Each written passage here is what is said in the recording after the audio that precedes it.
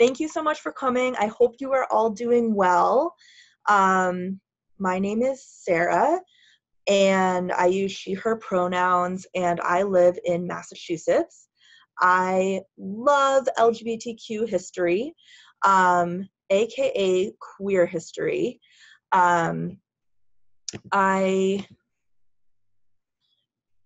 Before we even start, when I say queer history, I'm using that, queer is a really complicated word that means a lot of different things to a lot of different people.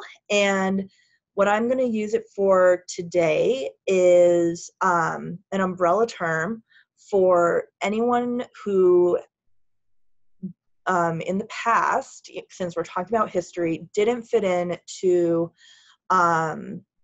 the gender identity norms of their time, the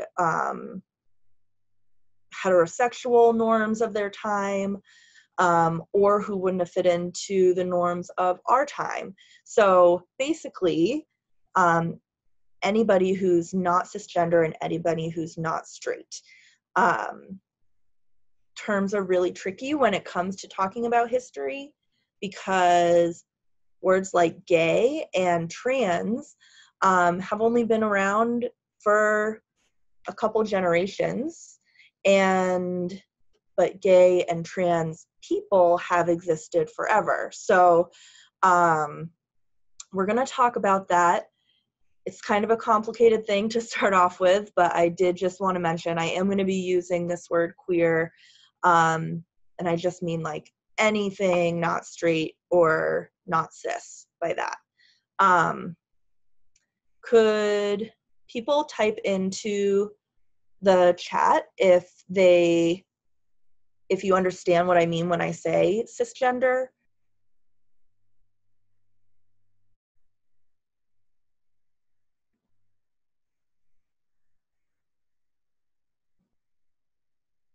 Okay. No. Yes. Awesome. So, does the person who answered, oh, okay. So, usually I would like invite somebody who answered yes to give the definition that they understand for cisgender to everybody. Does anyone want to type that into the chat for anyone who answered no?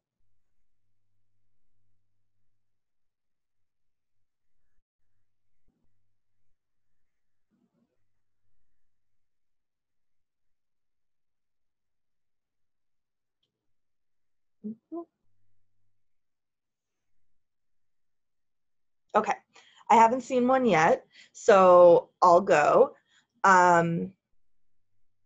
Thank you. One person wrote, anybody who identifies with the gender they were assigned with at birth. Perfect. Thank you so much. So when I say anyone not cisgender, I'm talking about anybody who doesn't identify with the sex they were assigned at birth. So this was where I was going to have you enter into the chat, maybe where you are, what your name is, what pronouns you use, but most people already wrote that in.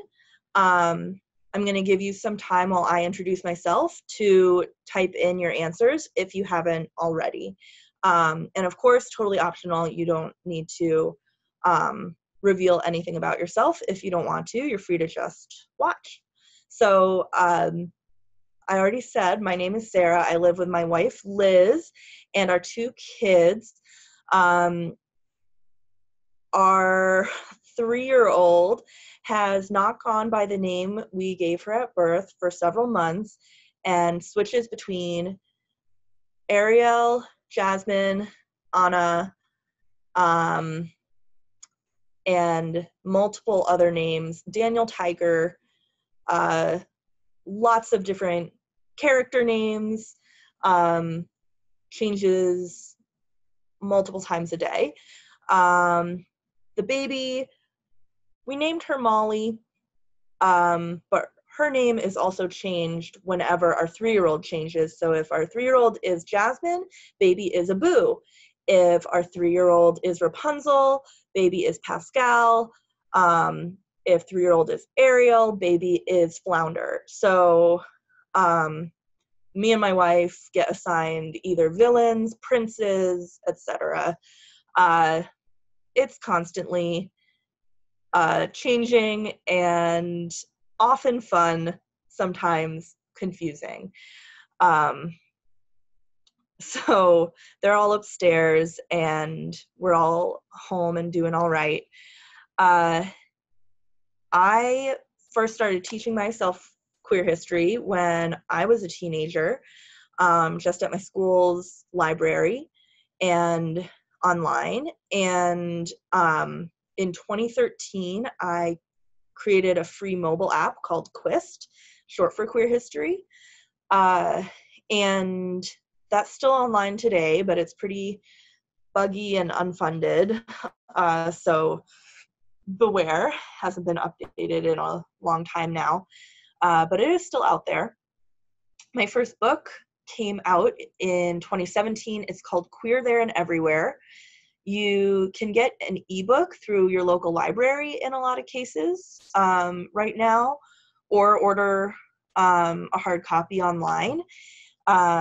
That book is a young adult book, so it is written for teens specifically, and it is a collection of short biographies of 23 people from queer history. And then my next book comes out in 2 months, and that is for 8 to 12-year-olds. And it is a collection of even shorter biographies of 50 people from queer history. So today I am going to share the stories of some of the people from those books. And yeah, that's me. I love queer history. I'm really excited to share it with you today. So some people who answered, we had Amber with 2 moms is here. Delia with Brianna. We have Tristan with Haley. So welcome everybody. Thank you for sharing your intros. Ooh, I guess I can't do space. I have to click. Or is there a lot? Okay. So here's some really big words. I know we have a few under-teen people here. I did want to say queer history can have some really sad parts to it. We are talking about sexual orientation, so I'm going to mention people's romantic relationships. I am going to mention, I know, I'm going to mention discrimination that happened to some people in queer history based on their gender or their sexuality or their race. And since all of these people have passed because they are from history, it might come up how they died and things like that. This is teen friendly, and I will make it as preteen friendly as possible as well. Knowing that that's all there, if you want to mute me at any point or stop listening, I won't be offended at all. And so keep that in mind as we wade into this very awesome history, but you know, sometimes a little sad. So what are we looking at today? I'm going to give a little overview, and then my favorite part is sharing specific people's stories. I'm going to talk about 6 different stories of queer people from history today. And there's going to be plenty of time at the end for a Q&A. But if you have questions that can't wait, you can feel free to put them in the chat, and I will get to them whenever I can. All right. So first, I want to hear from you what first comes to mind when you hear queer history or LGBTQ history. It could be a person, an event, a place, a feeling. When I say queer history, what do you think? And you can use the chat for this. All right, someone just said Harvey Milk. I'm gonna see what other answers we get. Provincetown. I have been to Provincetown a few times. I love it there. Hopefully we'll have family week this year. We're planning on going. Abraham Lincoln, one of the people in my first book.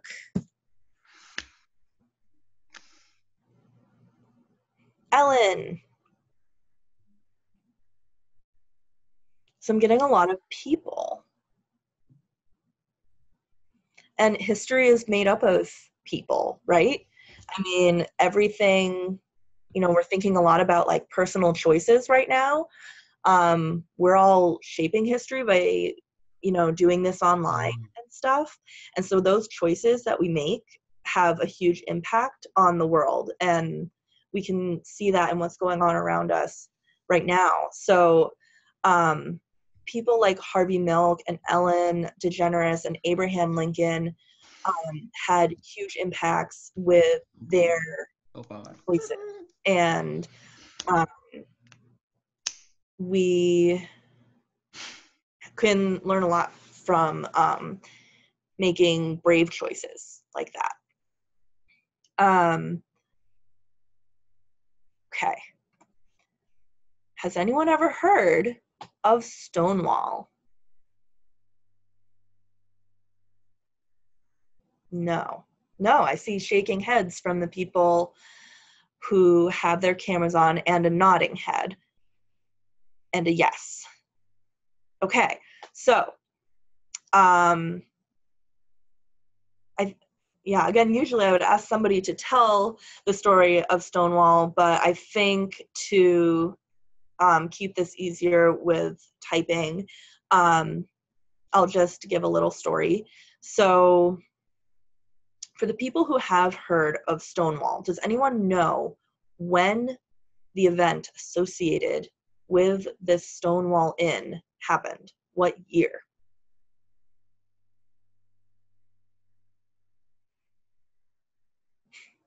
Someone's drawing on the screen. How is that happening? Okay.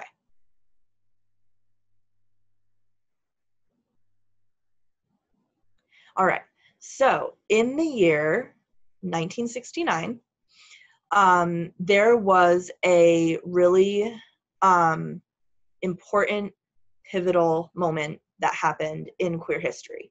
In queer history, we talk about pre-Stonewall and post-Stonewall. That's how important it was. So, riot, again, of queer people fighting back against police oppression.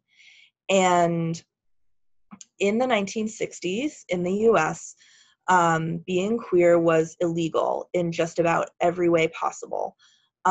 Dressing in clothing of the sex you were not assigned at birth was illegal.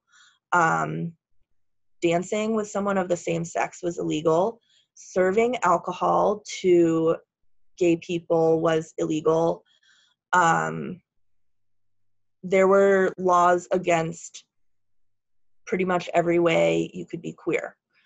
And it was a really tough time for queer people. Queer people had some spaces like this queer bar, the Stonewall Inn in New York City. And since it was an illegal establishment, a criminal business by being a queer bar, the police would often raid it. And they would check everyone's IDs and arrest people and take them off to jail in paddy wagons. And this would happen all the time, except for this one night in June 1969 when the police came in at 1:20 a.m. for a raid. And this time, the people inside fought back. And there was a big fight. And while there had been organizing and uprisings and riots of queer people before this one, something about this one just changed the whole shape of the movement. And the summer after was just full of organizing, and it kind of birthed the queer rights movement as we know it, even though it was already underway in the 1960s. So it's really important to know that trans women of color were the leaders of this uprising, and that trans women of color were excluded from the organizing that happened directly following it. So if you end up reading Queer There and Everywhere, there's a chapter, one of the 23 people in there is Sylvia Rivera. And Sylvia Rivera and Marsha P. Johnson, her best friend, worked together in New York City to make a lot of positive changes for their communities. But they were kind of battling against gay, cisgender, white men who were trying to make changes just for their part of the community. And so, you know, there's an important lesson for today in there about everybody working together across all kinds of groups. And so that's my little history lesson moment, is just saying what Stonewall was, because it's so pivotal in queer history. The rest of this is mostly super cool stories about individuals who were really amazing. So I do have one more question before we get to those stories. Does anyone know how far back queer history goes? Do you know, like, what's the earliest that you can think of?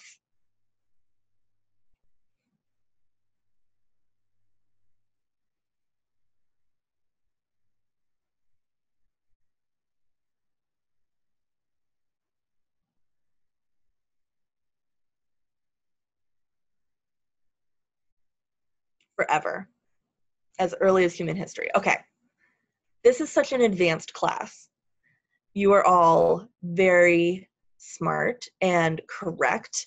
Yes, it goes back all of human history, of course. Queer people, and again, for anyone joining us, I said at the beginning, queer is in my context for this workshop is anyone not cis and anyone not straight in any possible capacity. So we know, like, how do we even know that queer people existed before even the written word? There's a few ways. One, the image on the left is a Hindu deity who you can see is dressed kind of, or like physically presenting as kind of half male, half female. And there are stone carvings, like statues of this deity and many other deities from a lot of different religions and spiritualities around the entire world,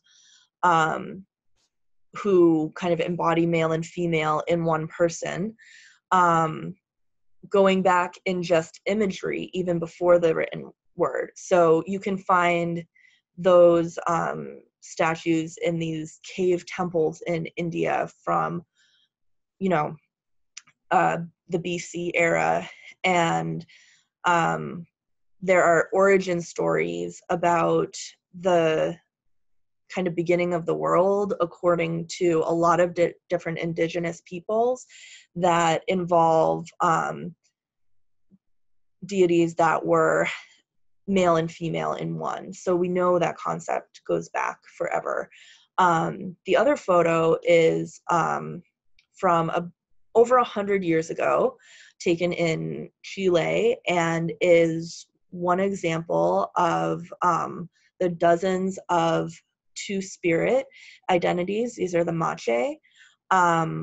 And two-spirit is an umbrella term, like the way I'm using queer, that refers to Indigenous folks who we might call trans today, because in their communities, they might have either had more than two genders or embodied. I mean, there are so many different ways across communities, and, you know, from Canada to Argentina, all of the Americas, there's just like hundreds and hundreds of different ways that genders were constructed over time. And what we see around the world is that this idea that there's only male and female, those are the two genders, those are the two sexes, that came with the European colonists. And they're the ones who kind of said, we're not going to accept this anymore. When they erased all of these cultures, they took the queerness out with it. And there was a really rich diversity of sexualities and genders before the arrival of these European men. And so sometimes people think of queer history as kind of a progression of, you know, it started with homophobia and now we're working for queer rights. But there's this whole era before the homophobia and transphobia and biphobia, etc., that was where queer people were not only accepted but revered and honored in many places around the world before colonialism. So that's my one other history lesson before all the cool stories. Guess I lied. Okay. Another question. What do the high five and the computer have in common? You can type your answers in the chat. I will tell you the best answer, not that there's a best answer, one of my favorite answers that I ever got was somebody said digital connection. Think about it. Digital, like digits connecting, and then digital connection for the computer. That is not what I'm looking for. If anyone has another guess or can beat that for a new favorite, I welcome it.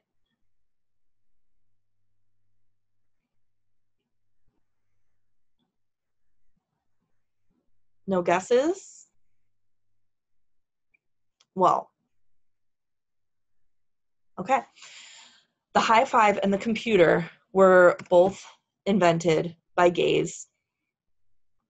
The computer is credited to Alan Turing, who lived in England during World War II, and he created the computer because they were trying to beat the Nazis, and in order to do that, they needed to break their secret code that they were using to communicate. And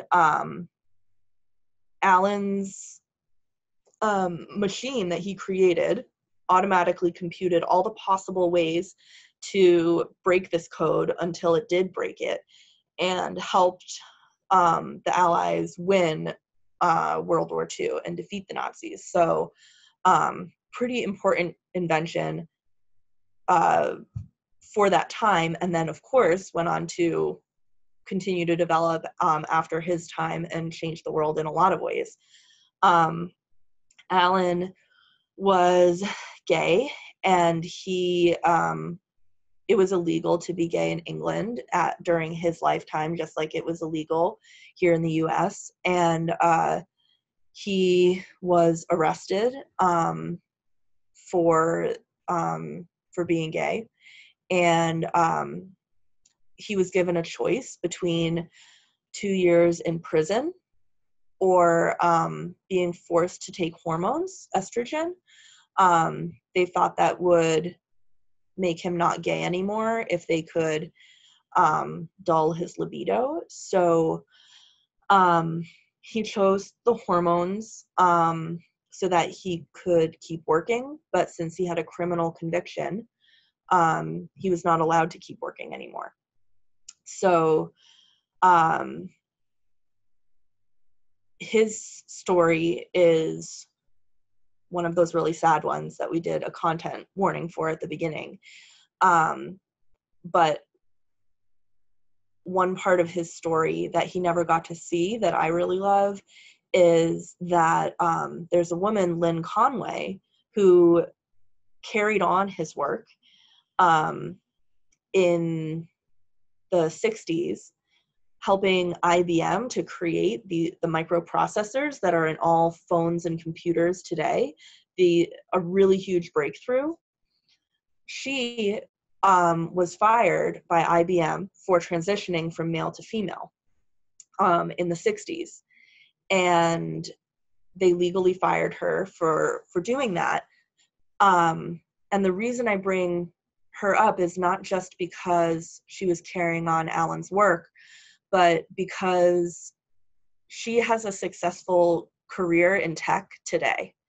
So that's the difference that a generation can make, is her story has a happy ending. And that's the kind of difference we can all make by working towards having Lynn's story have a happy ending, even though Alan's didn't in his time. So the inventor of the high five, who even knew the high five had an inventor?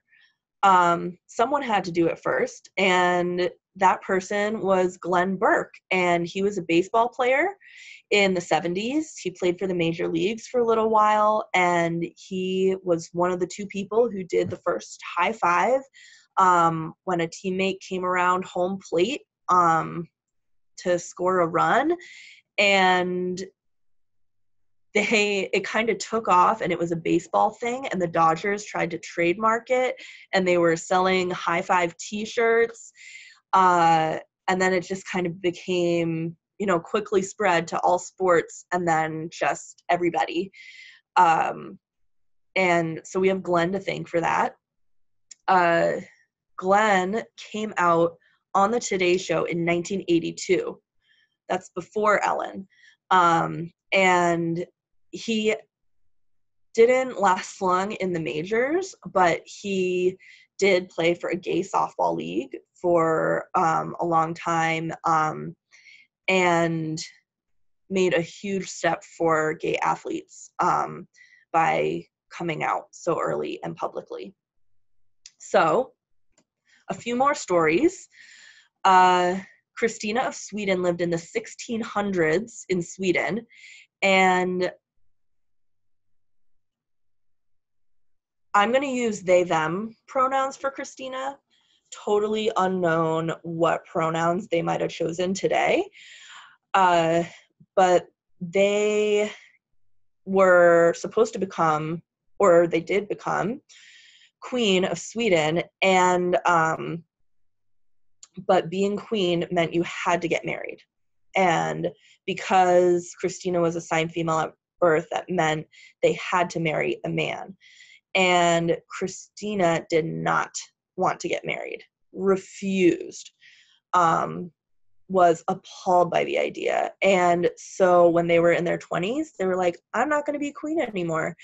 Completely gave it up. Said someone else can go be queen and marry a king. Took off on horseback, dressed in male clothing, never came back. First negotiated a deal where they would get money, land, power, etc. forever, servants,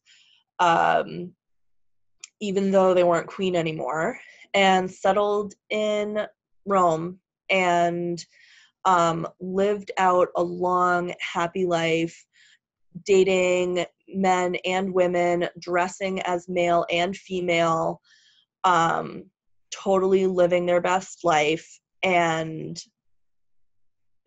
couldn't care less that they could have ruled an entire country. They just lived as an individual. So many different identities can see pieces of themselves reflected in Christina, which is really cool. So Christina's been kind of claimed as lesbian for being someone who was assigned female at birth who refused to marry a man. There's evidence of them loving men and women, so there's bi identity. There's also plenty of evidence that they might have been asexual or identified that way if they were alive in our culture and time. From what I've seen, I think maybe biromantic, asexual, non-binary, but like truly, I think it's awesome if you can see yourself reflected in somebody who lived in the 1600s. Go for it, as long as you're not excluding anybody else seeing themselves reflected in that person. And so, yeah, I am such a fan of Christina. Now, here is a really important doctor. First, dig this look. Look at the pipe and the glasses. Like, is this a tweed coat? I'm living for it. This doctor drastically reduced, like, when he came of age, tuberculosis was the leading cause of death in the US. By the time his life was over, because of his work pioneering x-rays, being able to look in people's lungs and detect it earlier and start treatment earlier, TB deaths had gone way down. Like, forget about flattening the curve, just like taking the curve away. Alan was also a pioneer as the first documented trans man in the US to ever have a surgery done that was part of a physical transition. And so that was 100 years ago. And, you know, nobody needs, or, you know, not that surgery is the only way to transition, but for Alan, who wanted that, you know, it was probably really scary to kind of do an experimental surgery. Be the first person to ever try to do that. And he did it. He found a way to get it done, made it more possible for people who wanted it after him. And so just like a really interesting guy who like transitioned two totally different sides, or pioneered two different sides of medicine, like in his personal and professional life at the same time. And here is that chart. That's TB deaths in the US from 1860 to 2020. And you can see the time he was alive in there, being the time it goes down. So there were other factors. Further down, there's like a vaccine is developed, things like that. But Alan Hart deserves a lot of credit.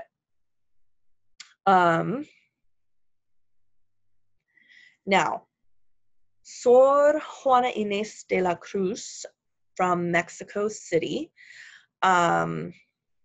was a woman who didn't have many options. She grew up in a time where women, just like Christina, and she actually wrote about Christina and was like, she referred to Christina as a woman, which is how Christina was viewed by many during their time, Juana was like, educated women like Christina are super important. But this wasn't really, Christina had what came from as much privilege as you can have with being royalty and rich. Juana was poor and a commoner and not royalty. So Juana didn't have the option to just give up everything and do whatever she wanted. If she wanted to find a way to not have to get married, which is what women had to do in her time, because women couldn't work to provide for themselves, they needed a husband to work and provide money for them to live. Not that they could own the money, but, be able to have a home and food. So Juana found a choice for herself that she was going to become a nun. That was one of the only ways that you could not get married and not live on the streets. So Juana became a nun in a monastery, and she used her time in between 5 prayers a day, 7 days a week, to study, write, read, tinker with like the sciences and the arts, and she advocated for women's education in 1600s Mexico, which is extremely badass, got in a lot of trouble, but still managed to kind of keep her job as a nun. And I thought of including her as one of today's stories because she was never really left the monastery walls and lived in social isolation with just the other nuns. She's in a presentation about queer history because, oh, thank you for the answer, Tristan. Juana wrote love poems to the vice queen of Mexico, who, that's the wife of the viceroy. There wasn't a king and queen, there was a viceroy and a vice queen. It's just kind of how the political structure of Mexico worked. But she couldn't really physically be with Maria Luisa, but her poems to Maria Luisa live on today, and she is considered one of the best poets of the Spanish language. And yeah, lady version of a monk, if that word makes sense. So yeah, Juana, very cool. And there's a Mexican lesbian rights organization named after her today. I believe this is our last of the 6. Bayard Rustin was kind of the right-hand man to Martin Luther King Jr. In the U.S. civil rights movement. And we know this movement today as nonviolent. So Bayard Rustin was kind of the person who convinced Martin Luther King and other leaders to use nonviolence as the tactic to promote their agenda of racial equality. So organizations like the NAACP, so like leaders of the civil rights movement, thought nonviolence might be weak. But Bayard Rustin studied under Gandhi in India, brought these ideas back, started in the 1940s to nonviolently work to integrate buses long before Rosa Parks. I realize you may not have gotten to this part of history in school, so I'm sorry if this is, I don't know if I have time to like go into the whole background, but basically this guy believed in nonviolence, which means kind of like not fighting back, not starting a fight, as his whole tactic. And one huge example of nonviolent action that he put together was the 1963 March on Washington. And if you've ever heard the I Have a Dream speech, that's the march where that was given. And Bayard's, if you look at a video, like he's right there next to Martin Luther King. He's always kind of right there, kind of guiding, but he couldn't be the front spokesperson of the movement because he was gay. And he had been arrested for that in 1953 in California. And so he had this record and this stigma. And so people discriminated against him for being gay, and both within and outside of his movement. And so he could never kind of be the big name that Martin Luther King became. But he still made huge contributions to the movement. And he was given, his partner, Walter, was given the Presidential Medal of Freedom by President Obama, posthumously, which means after he had passed away. He died like 30 years ago. So, oh my gosh, is that how long? 1987? I was born in 86. I'm 33. So, he worked for queer rights after racial equality, and is another great person to kind of Google on your own too. Okay, so those are 6 stories.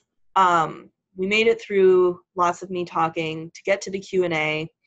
I'm curious if any of these people you might identify with. Just think about for a minute, like maybe you want to be a doctor, maybe you want to go into tech, maybe you want to ride off from all responsibility and live by yourself in a Mediterranean country. Like, would you like to live alone like Juana? Do you want to be an athlete? Like, or maybe some of these people you're drawn to because of their identities. These are a lot of different like personalities, and I'm wondering if you kind of can relate to any of them.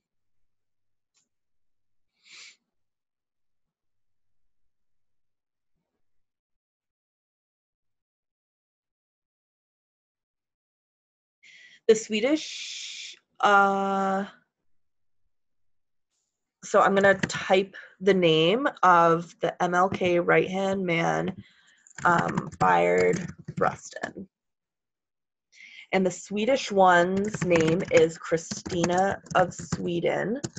And I'm writing their Swedish name, Christina.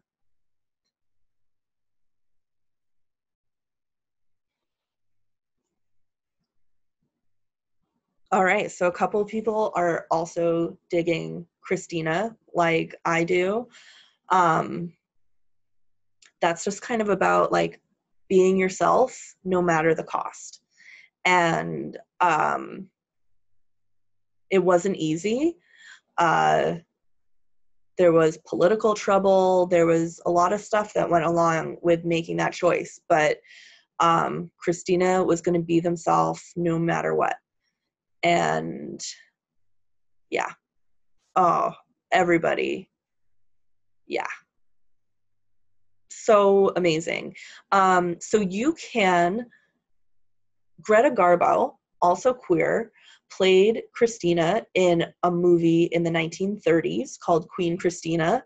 There are like these black and white clips that are pretty kid-friendly from that movie on YouTube of Greta Garbo dressed in as kind of a masculine queen,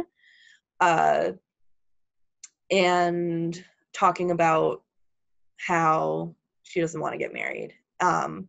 So that's something you could totally look into. There are not any like kids books or teen books about Christina, but there are grown-up biographies, and there is a grown-up movie too that just came out a few years ago, indie, and I think in Swedish.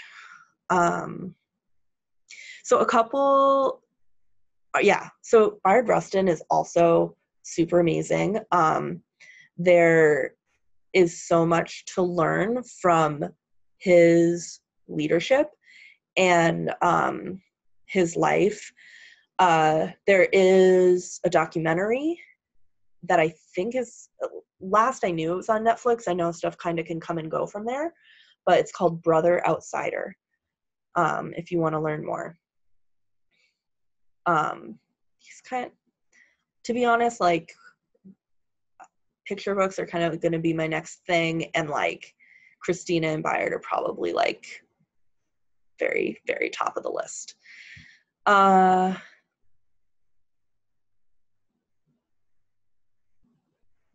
Oh my gosh. So people are talking about a podcast about Christina. I listened to one that was like, What You Missed in History. Oh, History is Gay. I love History is Gay. That is a great podcast. I have been a guest on it, and I'm like trying to schedule my next appearance on it. But if you search Christina of Sweden in wherever you get your podcasts, for me it's like the podcast apps in the Apple App Store, you can find different history related podcasts that have done a Christina episode before, and then you can just kind of look at the age rating of that podcast. Okay, so I keep pressing.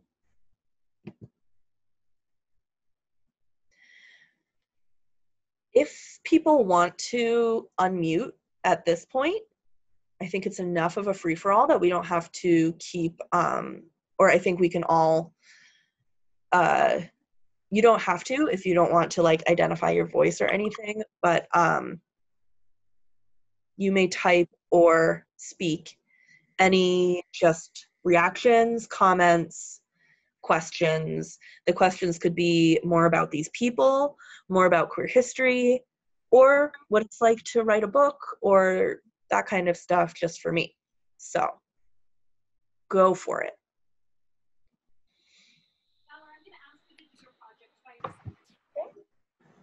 Hi,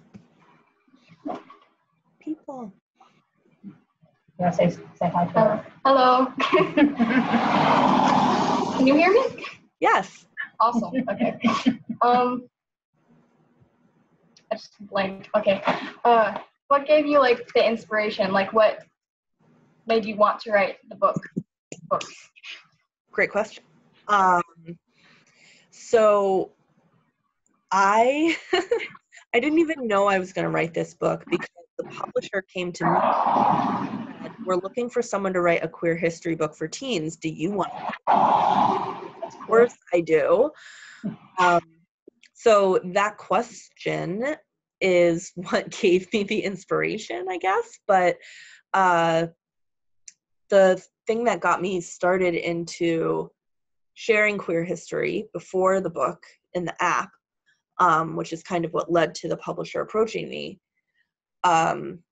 was that it meant so much for me as a teen to know that there had been other queer people.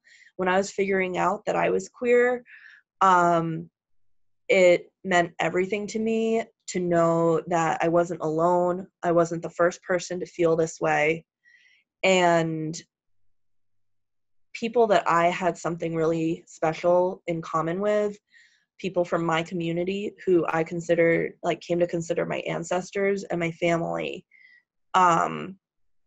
they had done incredible things, and that meant that I could do incredible things too. We don't always get to see the representation in the media, that, you know, we can be more than either tragic stories or punchlines, or so knowing that, like, you know, I identify as lesbian. So when I found other lesbians in history and found out that they had been poets and activists and all of these awesome things, it was just something that I wanted to bring to other teens so that they could know that they weren't alone and they weren't the first, and they're not weird, and they're not part of a fad. They're part of all of human history.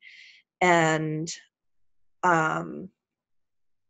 so that was definitely my inspiration in wanting to get queer history out there in a teen-friendly way, because who wants to read a textbook for fun? I did, but I knew not everybody would want to.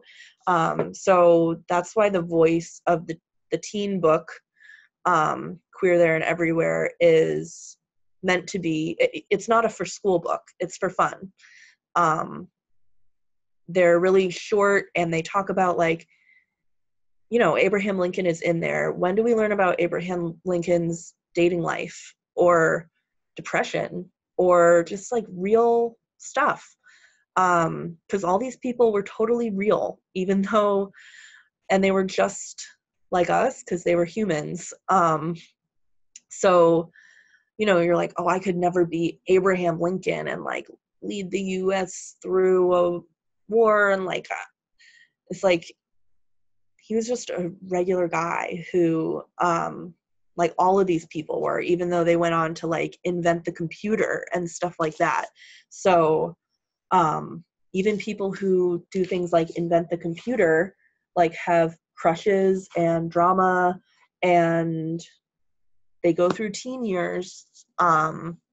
So, and that's what their stories focus on, is like, what was it like for them as teens? What was it like for them figuring out they were queer? That kind of stuff that you don't always see in history books. Okay. There's a question on chat. I wrote an essay earlier this year for school about queer history. I was wondering how difficult and long it took to write your book. Congrats, awesome, on writing a queer history essay for school. I would love to hear more about it. If you've had like a specific topic that you used for that essay, that's really awesome. Writing this book was one of the hardest things I ever did in my life. I was pregnant while writing it, and I was very, very sick with my pregnancy, in and out of the hospital, and bedridden, and just, it was a really tough time. And the publisher gave me like 7 months to research and write the whole thing, which is nothing. And there's like a year of editing and fact checking and everything that comes after it, but it takes about 2 years for a book to get made. It has to be sent to the printers months before it comes out. So,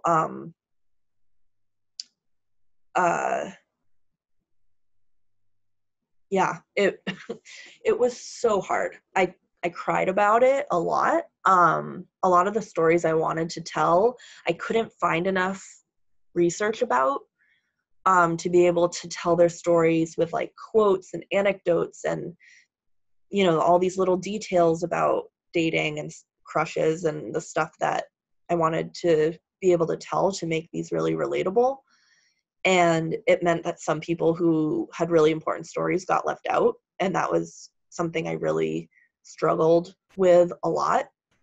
And it's also why I wrote the second book, because those biographies are 1 page and don't need a lot of detail. So I was able to tell those stories. I just needed to find a new format. And so I kind of had to accept this is what I can do for this format and be proud of what I was able to do in 7 months while being sick.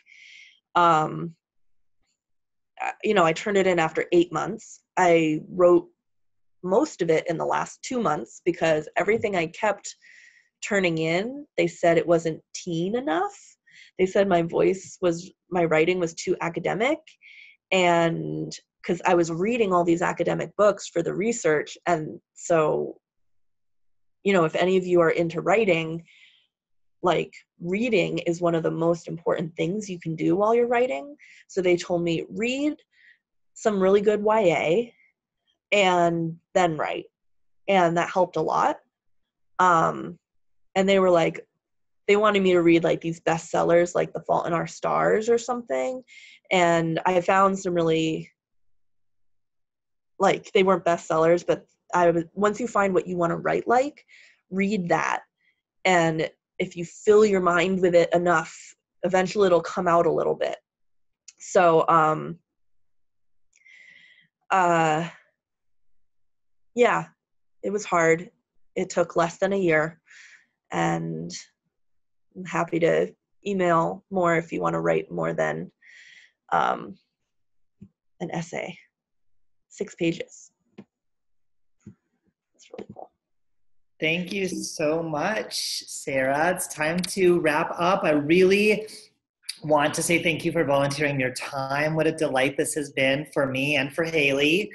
And I really recommend that folks check out Queer There and Everywhere and Rainbow Revolutionaries. I have pre-ordered the second one, and I already have the first one. And truly at Family Equality, it's been a labor of love creating these online events for our families.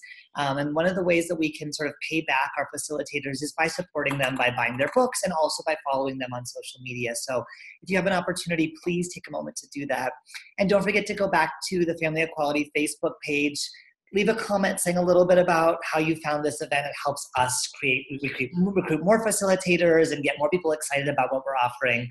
And when you follow Family Equality on Facebook, you'll get a notification when we have more events coming up, because we have some really amazing things coming up in addition to what happened today.